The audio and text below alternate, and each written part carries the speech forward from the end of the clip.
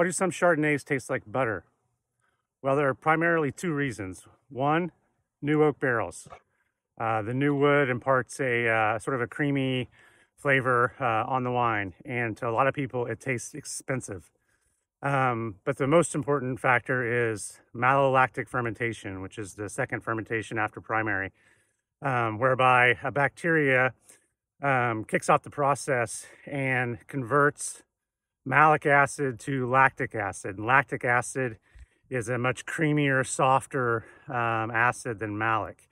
And a byproduct of this process is called diacetyl. And that specifically is what imparts the butter character.